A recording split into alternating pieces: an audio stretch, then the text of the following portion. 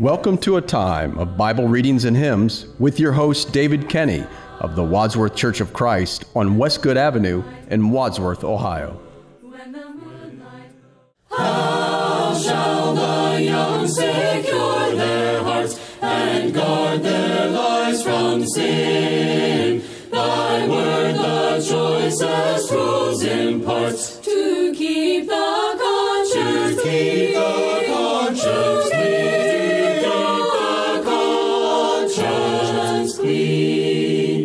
Tis like the sun, a heavenly light that guides us all the day, and through the dangers of the night, a lamp to lead our way, a lamp to lead our way. Thy word is everlasting truth. How pure is every page, that holy book shall guide our youth, and well support our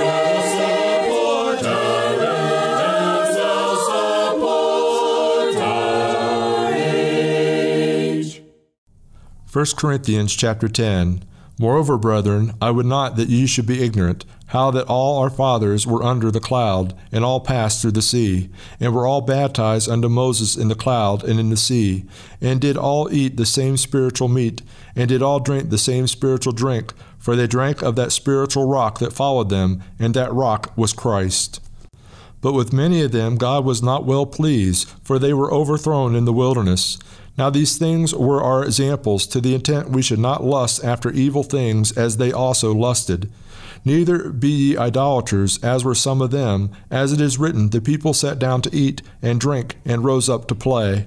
Neither let us commit fornication, as some of them committed, and fell in one day 23,000. Neither let us tempt Christ, as some of them also tempted, and were destroyed of serpents. Neither murmur ye, as some of them also murmured, and were destroyed of the destroyer. Now all these things happen unto them for ensamples, and they are written for our admonition, upon whom the ends of the world are come. Wherefore let him that thinketh he standeth take heed lest he fall. There hath no temptation taken you, but such as is common to man. But God is faithful, who will not suffer you to be tempted above that ye are able, but will with the temptation also make a way to escape, that ye may be able to bear it. Wherefore, my dearly beloved, flee from idolatry. I speak as to wise, judge ye what I say. The cup of blessing which we bless, is it not the communion of the blood of Christ? The bread which we break, is it not the communion of the body of Christ? For we being many are one bread and one body, for we are all partakers of that one bread. Behold, Israel after the flesh, are not they which eat of the sacrifices partakers of the altar?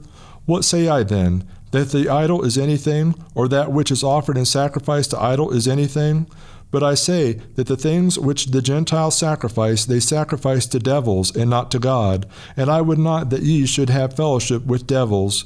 Ye cannot drink the cup of the Lord and the cup of devils. Ye cannot be partakers of the Lord's table and of the table of devils. Do we provoke the Lord to jealousy? Are we stronger than he? All things are lawful for me, but all things are not expedient. All things are lawful for me, but all things edify not. Let no man seek his own, but every man another's wealth. Whatsoever is sold in the shambles, that eat, asking no question for conscience sake. For the earth is the Lord's, and the fullness thereof. If any of them that believe not bid you to go to a feast, and ye be disposed to go, whatsoever is set before you, eat, asking no questions for conscience sake.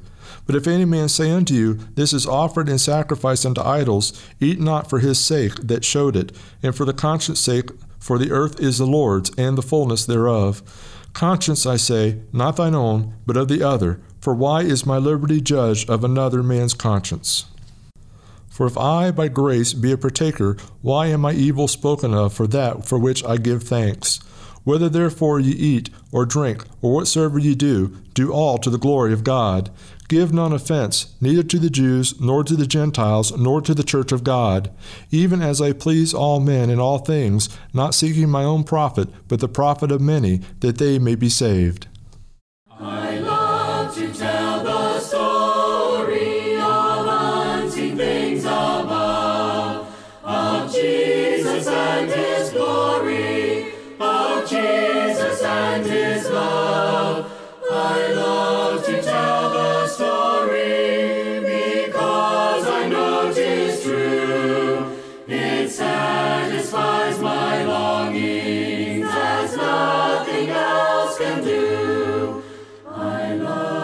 tell the story.